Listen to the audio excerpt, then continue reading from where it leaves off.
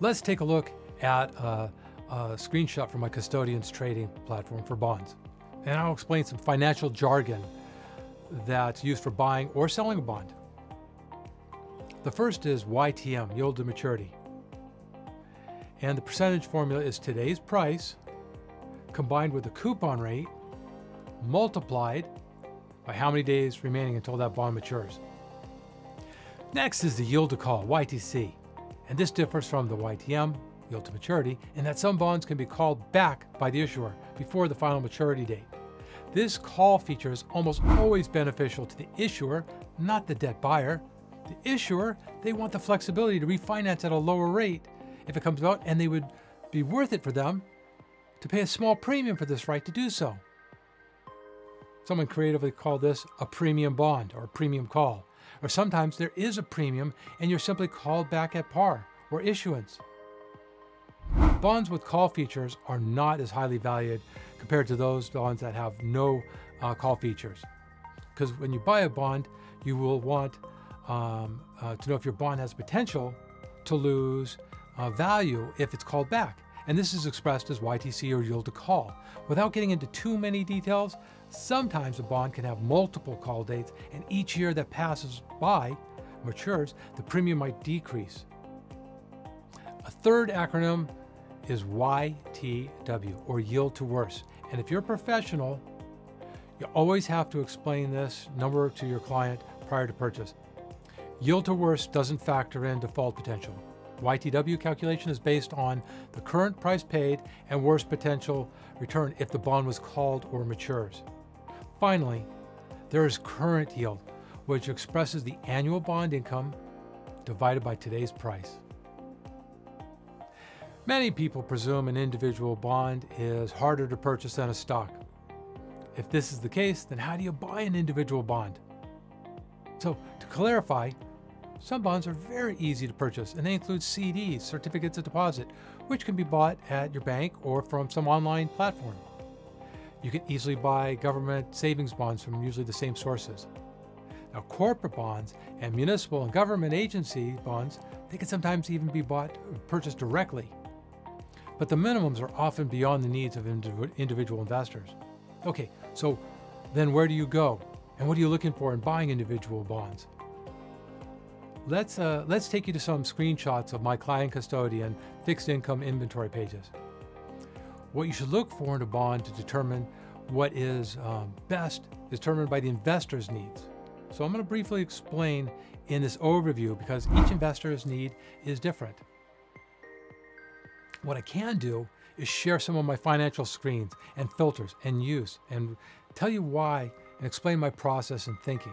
And hopefully, this added knowledge can help you become a better investor. At the top of my fixed income screen, you see several tabs. And for this lesson, I'm going to focus on the investment grade, high yield, and CDs. So first, investment grade.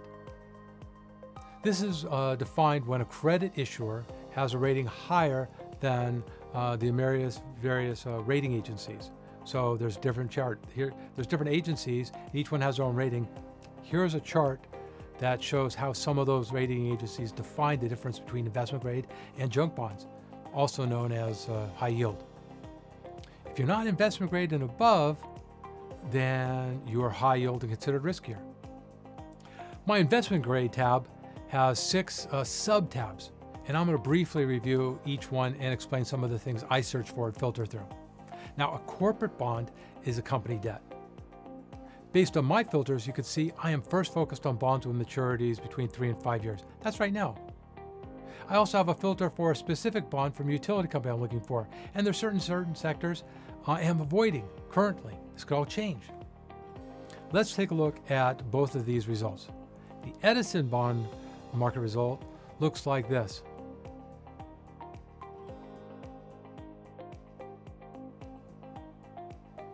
The CUSIP is the ID for this bond and unique to this issuance. If the same company issued another bond, it would have a different CUSIP. This section on seniority is very important. It has to do with payback order in case a company goes bankrupt. See, there's a hierarchy pyramid that goes into who gets paid and in what order if a company goes bust, bankrupt. And this chart shows the order of payees if a company goes bankrupt. You see, bondholders get paid before stockholders.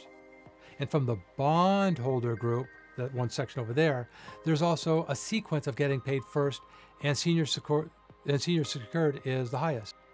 This means they are senior and get paid first, and their debt is also secured by a specific asset or assets. Senior unsecured means you get paid next, but your debt is not backed by any specific asset. So if there's no money left over from an asset sale, then you may not receive all that you are owed. The coupon right here is the rate, what the bond pays for annual yield, and does not reflect the yield, current yield. Here's an example of a bond priced at 102 with a 5% coupon. If you buy these 10 bonds, it'll cost you this. Coupon frequency. Now, most of the bonds I purchase are fixed, but some are variable. But most corporate bonds pay 2 times a year, but some specialty bonds spread their payments out monthly. Some consumers like this steady flow of monthly income. Accrued means what's built up or accumulated. Calendar uses a 30-day month and a 360-day year to determine what has accrued over what time period. You see, because the common question is what, well, I get this all the time, is if you're a bond buyer and seller is selling, what happens to all the interest in between payments?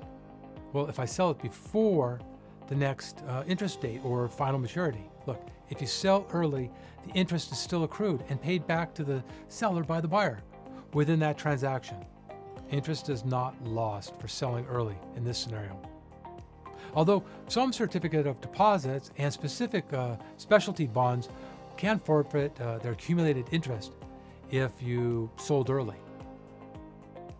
The dated date is when the bond was issued. Now, here is a section for our yields, and based on the ask for buyer or the bid for sellers. Now, ask is the most you're willing to pay to buy, and the bid is the least amount you're willing to accept to sell. And I will briefly explain the other tabs within the investment grade. Government agencies are comprised of direct debt, such as Federal Housing Authority, FHA, or small business, SBA, or Government National Mortgage, Ginnie Mae, GNMA. GSEs, or government-sponsored enterprises, are not departments of our government, and they include Fannie Mae, Freddie Mac. And there's a big difference in the guaranteed debt is part of the government balance sheet, and those that are implied debt is merely a moral obligation. Now, most agency bonds are exempt from state and local taxes, but each state is different. Freddie, Fannie, and Farmer Mac are all fully taxable.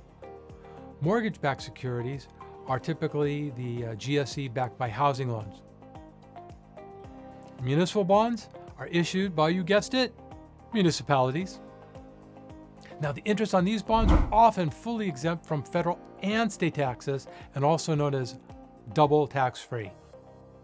And it makes sense that governments would offer this extra incentive for bond purchases because investors, they're supporting the infrastructure with their state. You know, typically all the money goes into an infrastructure within a state or the mass benefit. I've purchased millions of dollars worth of municipal bonds in a single day, countless times over my career. And here's why.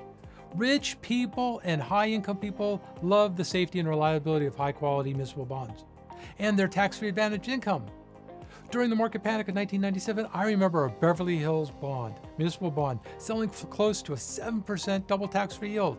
I bought as many as I could before they got sold out and the yield dropped back down to normal levels.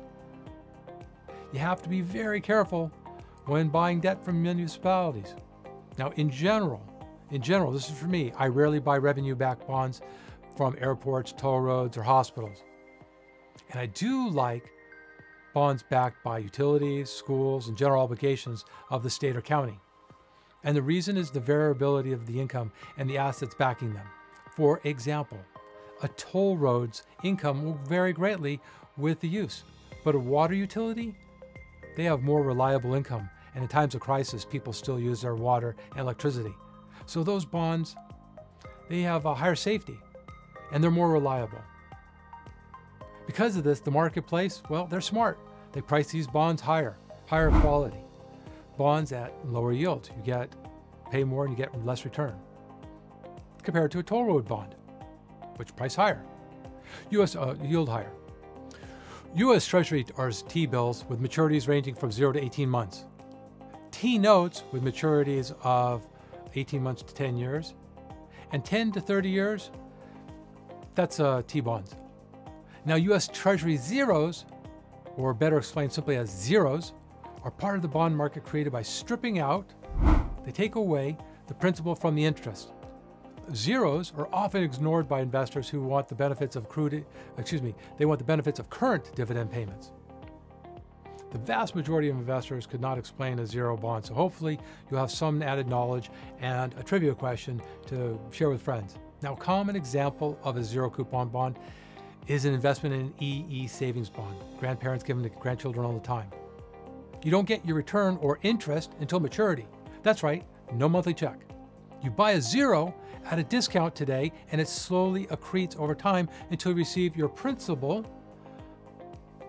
The closer to maturity, the closer the value will be paid to its face value. Example, if you bought a $100 savings bond 30 years ago, let's say, just for the sake of argument, $50 is what you paid for it. It matures on 2020, right about now, for $100. You go to your bank and you get $100 if you deposit it. But you started with $50 investment 30 years ago. Over time, that bond built up capital didn't distribute the income because its interest payment had been separated from the principal. Imagine you're making a car, house, or other payment. Each payment probably includes some principal goes to paying down the debt. And the interest part is for the bank, it's their profits, but taking the risk of the loan. Now, there are investors out there who buy and sell those components of principal and interest, and the bonds paying no interest are called zeros. And they could be for any type of bond issued if there is a market in that debt. High yield bonds are the politically correct term for junk bonds. And just because you're not investment grade does not mean you aren't risk reward worthy of a debt investment. Born from high yield issuance in the Drexel Burnham Milken days, and so were many other companies like Cablevision, TCI, and McCaw Cellular, Tenor Networks. Some of the world's most successful investors have gained controls of companies by purchasing their debt or distressed debt, where some investors simply find the bargains in the junk pile and get a high current yield and then total appreciation of their bond purchased at a premium. Then total appreciation of their bond purchased at depressed prices grows higher as the company gets stronger.